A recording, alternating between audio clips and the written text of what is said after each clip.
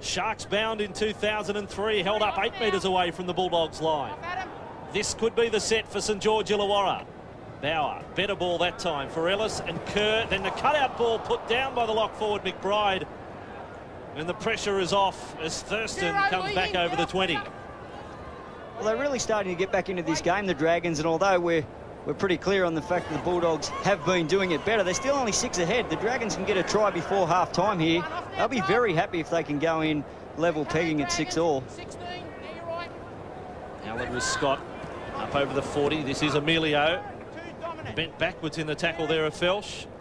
Possession even at the moment with Brideson at a dummy half. Bulldogs have struggled to get together a real good set of 6 for a while in this match. Oliver passing up there. Oh, great defence on Hall. A front rower hit perfectly there by Ellis. I didn't have to look at the number. That's PJ Ellis. Seen plenty of that over the years. Real good shot. Got great technique in defence. Sat the big fella Hall right on his backside. And he's still down now too, Glenn Hall. Thurston's kick is well placed. The bounce wasn't all that good from a Bulldogs point of view. Simmons with a stumble. That is an incredible comeback from the fullback. That's Hall in trouble, but Simmons broke his leg back in May. Would have been thinking, well, that's my season. And here he is, grand final week. A late inclusion in the side. Had a bit of first grade earlier this year, Simmons. Was player of the match, First Division grand final last year. As the Dragons work forward with Kent on their own 40. And this is Attenborough. Now building all the time here. We'd be up around the, I guess, the 30,000 mark. 80,000 for the first grade decider later on tonight after 7 o'clock. Kerr's kick for the line from outside the 40, not by a great deal. Finds it inside the 20. Well, Keiran Kerr has received some ordinary passes. He's dropped a couple that probably haven't been too bad, but this was a perfect pickup. On the toes on the last play, that really does take the pressure off your team and then puts the kick into touch. No hurry to get to this scrum either side. It's been a real Sunday afternoon stroll. Still waiting for it to pack. As Gus mentioned, you get down to this stage, First Division grand final, 40 minutes each way. We're 13 away from half-time, and the boys are a little tired. Mark Coyne sideline. It really is amazing how much they're like to their first grade teams. You see the Bulldogs, the upper end defence, and the Dragons still attacking on the edges of their big running back rowers. And Leicester in a dummy half, able to keep it alive there for Hughes. He's had a wretched run with injuries over the last few years, Stephen Hughes. Still with the club as his brothers have enjoyed first grade success. Stephen is just an honest clubman. Dennis Scott called back. We had a false start at the trots there and the barrier was put back into motion. 40 metres out from their line, the Bulldogs in possession. Brideson, Thurston, good ball. Oliver, great play Bulldogs. Now with Hughes. And then the last ball is not good. Howland couldn't get a hand to it. Hughes is making the appeal that it was played at by the Dragons. That has fallen on deaf ears. Archer says a Dragons scrum feed. Yeah, bad luck there from Hughes. He was between a rock and a hard place, whether to pass early or try and get him behind the defence and give Howland a free run to the line. I think he was pretty right there. The Dragons player got a hand on that ball. He just dummies, now tries to get him turned inside out. I've got no doubt the Dragons player got a fingertip there to see it over the sideline, but the ball could have been passed forward as well, and I think that's the referee interpreted. Just going back to Stephen Hughes there, a man who's had plenty of experience in first grade. It's great to see a good club man who comes back to the lower grade and still helps out younger players, still gives 100% of himself. Even though he'd like to be in the top grade, he gets down there with the younger fellas and helps develop them as footballers for his team. And never more highlighted than last week when he got that hat-trick. There's Nero, big strong centre, 22 metres away from the Bulldogs line. They've had plenty of chances down this end now, the Dragons. They're mounting up with no result. Inside pass for Felsch. He is on the 20. Off 12. And now with Bauer looking lively at a dummy half. That kick needs to pull up. And the pressure off the Bulldogs again. It will be a 20-metre restart. Well, again, they don't come up with the points, but they really are back into this game, the Dragons. Bulldogs, things look to have turned around a bit for both teams. The Bulldogs just struggling over the last 10 minutes or so, and the Dragons really settling into their game and starting to build some pressure. Back underway with Leicester. Talk about your players that have had bad injury runs. Leicester falls into that category, having played in the 98 grand final. No luck since then. Morrin now with the ball. Possession inside the opposition 20 has turned right around. Dragons have had the greater number of chances. There's some big defence from Felsch. That is front-on physical grand final defence on Scott. And Oliver away with Hall. He's recovered from a big hit of his own. And now Oliver looks a good number 7. Dennis Scott taken low by McBride and high by Donnelly. And that is right on the halfway line. 6-0 to the Bulldogs. As Thurston will kick for field position. He has got Simmons going back. Big roll on the kick. Off the boot. I don't think he thought it was going to go over the dead ball line. And, well, Simmons was hoping it would. And the in-goal judge says back to the 20. Oh-wee. Heart attack stuff. It had no more rolls in it, that ball. It had stopped for the last roll, and the last roll was right on the line. There it was there. Well, that's some sort of folk dance that Simmons was doing over the ball. Watch him do the jig here with a step and a left and a right. And it's only the point of the ball that touched the dead ball line, and that was enough. Well, if they'd have cut the grass any closer today, that wouldn't have touched the white line at all. We see an error here by the Dragons, and a linesman coming in for a report. PJ Ellis hitting a hard hit by Hall. Now, Hall was the one that Ellis sat on his backside only moments ago, so they had a little get square. Getting up to separate. Yeah, he's far too liberal with his foot. All right? Okay. He's lashed out with his foot. Hey, listen. While the guy's on the ground, it's connected in his back. Okay. Okay? It's going to be a penalty. It's going to go and report. Let's keep the rubbish out. Yeah, but okay? Keep it out. Keep the foot out, right? That little movement there from Hall, the front rower, was described as he was far too liberal with his foot, which is a better way than saying you give him a little kick in the back. I think you should penalise him. But those two, as I said earlier, PJ Ellis put him on his backside. Hall's been waiting for the opportunity, hit him in a good shot, made him drop the ball. Well, we just had Leicester come flying in on Donnelly. There's plenty of blood boiling out there now in this First Division Grand Final. We're 9.5 away from half-time. It was a good shot, Maitua stripping the ball, but then Leicester decided to come in and add his weight to the tackle. So Dragons are 30 away, and you can make that 25 with a first hit up from Felsch. Their supporters would be thinking it must be this set. Surely they get across the line. As Nathan Tutt brings it centre field. But their work just hasn't been quite sharp enough. Bauer for Kerr. He seems the player most likely to create. Simmons away for Kativerata for that left corner and held up. Good scrambling defence from the Bulldogs. And now they will get another penalty, the Dragons. It must be close to sin bin time here. Yeah, it's a characteristic of the Bulldogs for many, many years in the top grade. If you're under pressure, don't be afraid to give away a penalty or two. Over here. Certainly testing the referee's patience here, and the Dragons yet another chance. And Donnelly takes another hit up. Crashes into the defence. 5 away. Side down by 6. Kerr, as they work right. Young Russell is out there. We'll tell his life story a little later. He's only 18 years of age, held up by Emelio. And now at a dummy half goes Bauer. And then the pass for Felsch.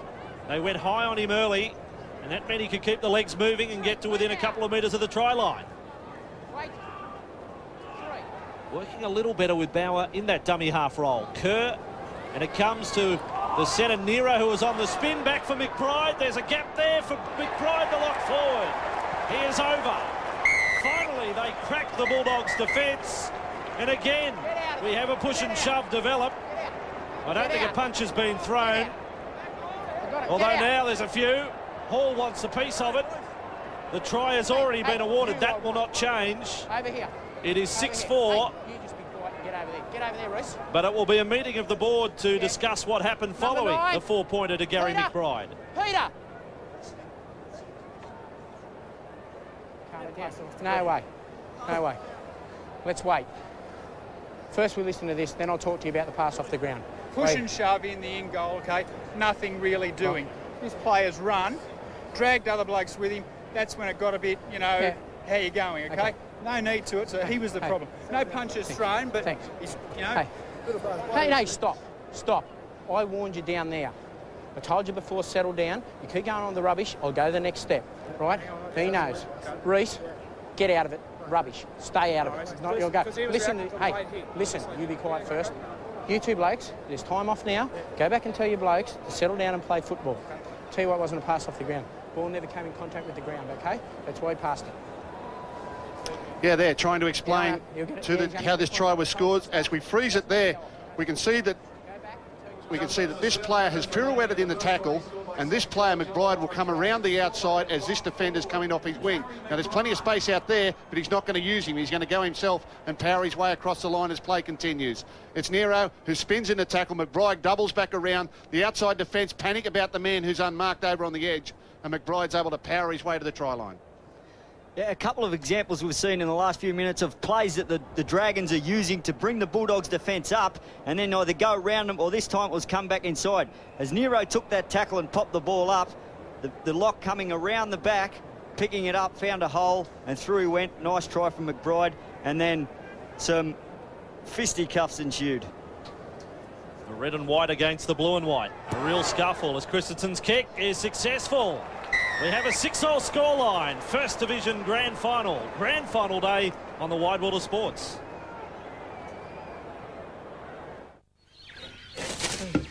Cheers, mate. Jeez, I wouldn't camp there if I were you. There's drop bears. Drop bears? They're like a bigger, meaner sort of koala bear. Then they drop from the tree. Yeah. And then go to your head by your head. Yeah.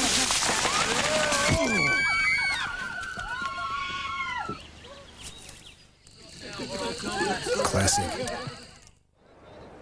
We are 6 minutes away from half-time in this First Division Grand Final. All the while counting down to the first grade decider. Morrin will be in the chair for the Roosters against the Warriors, as hurt in the tackle was Nero here and then couldn't get a play the ball in of any sort of quality. The linesman's come on again to report something. The linesman saying it was definitely high. Hughes jumped into that play, trying to smother up the ball. Nero was the one who unloaded for the last tackle, and he does collect him a little high. A grabbing sort of motion, not a swinging arm. The linesman jumps in there to award the penalty to the Dragons, who at the moment, 5.5 minutes left on the clock, would be very comfortable with the fact that they've got the more momentum coming into the half-time break. The Dragons in the knowledge they finished off so strongly against Parramatta last week when they were put under pressure. They were able to score the last 2 tries of the match to get through to this game. And Fuller running here with McBride, who was quite early but has really come alive over the last 20 minutes. Completion rate very impressive for the Dragons compared to the Bulldogs. Kerr and with Felsch, he's had an impact since coming on. He's only 15 away. Bauer from dummy half, and I've got to state again, I think that's been a big change for them. He seems to have been a little more effective at acting half. Kerr back, it comes for Russell, and his kick is to the in goal. Going back is Leicester, he won't have to play at it. But at least it asked a question of the Bulldogs' defence.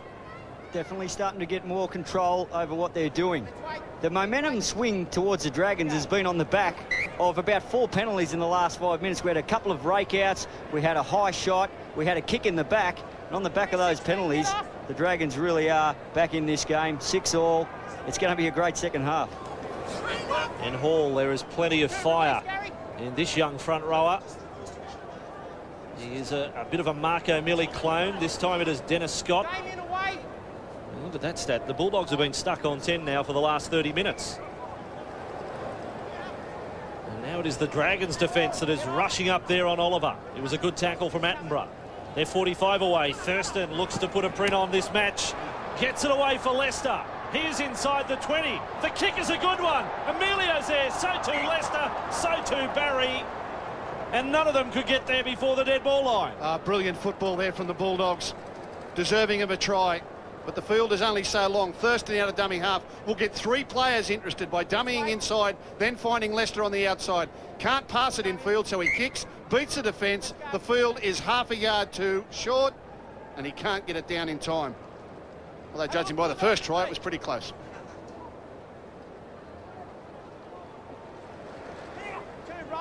survive that one, which came very much against the run of play. Ellis to play it now for Simmons. And 10 metres made at a dummy half. 3.5 remaining in this first half. Stick around for the halftime break here. We'll be crossing down to Chief on the ground. Very special entertainment. Bulldogs may be feeling the pinch of that defensive workload right now, which has come about from some of their own mistakes. Last tackle. And Bauer will kick a chip for himself, which doesn't bounce kindly, and Barry's able to attack the football. That's a good term, Voss. He has tacked the football all day. Doesn't like to see the ball bouncing around too much. He's prepared to come forward and hit it at speed. And when he gets it, he doesn't imagine where he's going to run with it. He just takes off and takes the yards while they're in front of him. On there 40 with Hughes. Let's take a comment from the sideline. Mark Coyne. Yeah, there's no doubt that Jonathan Thurston is the man for the Bulldogs who can pull them out of this hole. They were struggling a bit, the Bulldogs, but his spark is adding a bit of fire into them. Another great tackle, that time on Dennis Scott from Ian Donnelly.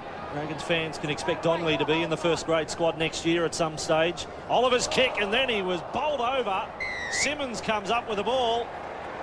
The little 7 straight back to his feet, but he was headed for a catastrophe as 2 players made a charge at him.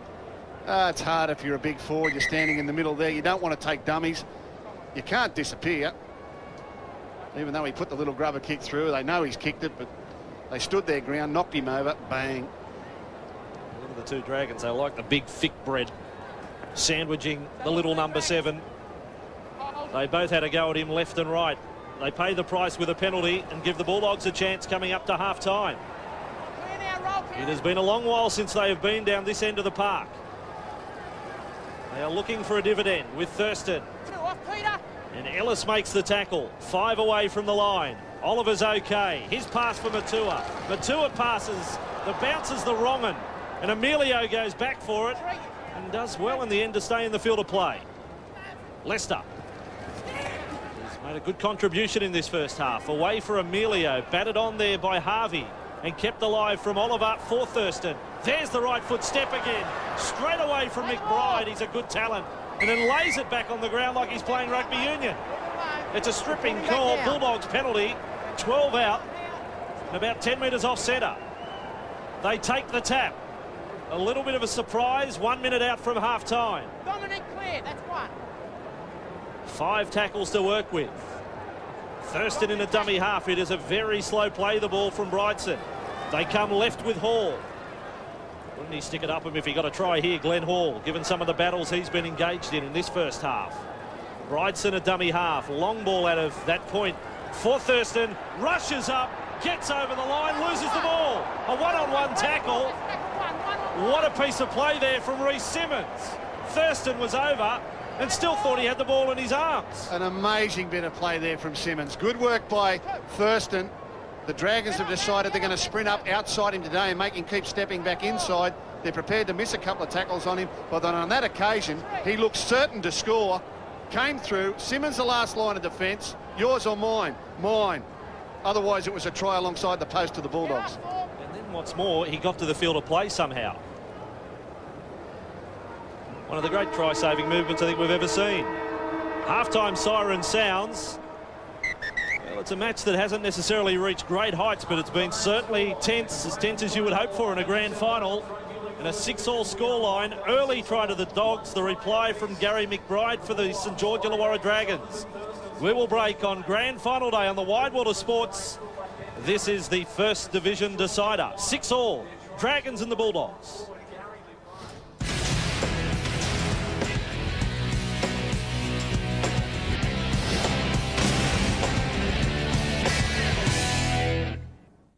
The Queen of Cosmetic Surgery. Same business, new name, Pamela. How did you manage that? At it again despite her unhappy customers. Where is the public's protection? Women lured into serious surgery by giveaways and gimmicks. You can't just walk away. Plus warranties. If it's a car, it should go. Are they worth the paper they're written on? I hate being ripped off. How to avoid the runaround. It's not what we expect as a consumer. And students doubling their reading speed. I think it's going to help it. Nissan presents a current affair. Hey, 10 o'clock. It was really good. And then he took me to the football. I wish they would just take us to the opera and buy us flowers. Oh, ask me. I'd rather a few drinks and a good one-night stand. Oh, shut up!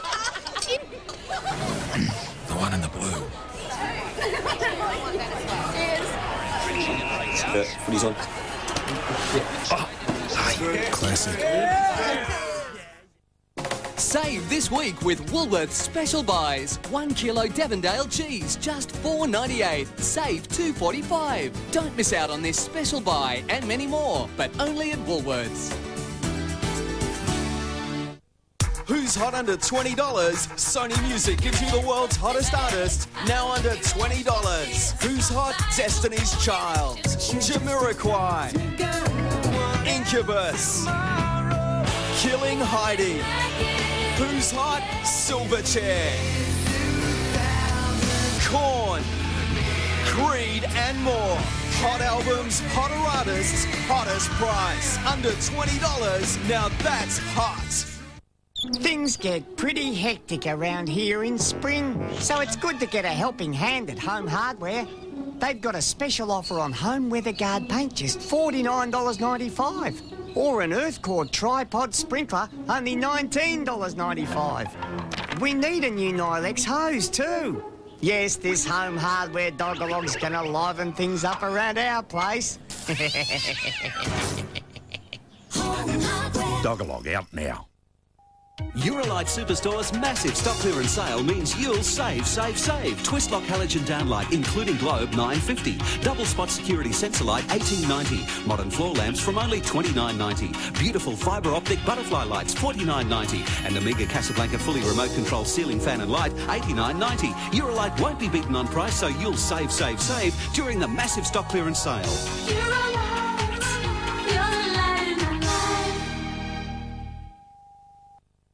Are you okay? No one else was hurt, were they? That's good.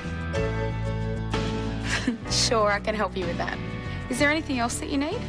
Look, this should help in the short term. I know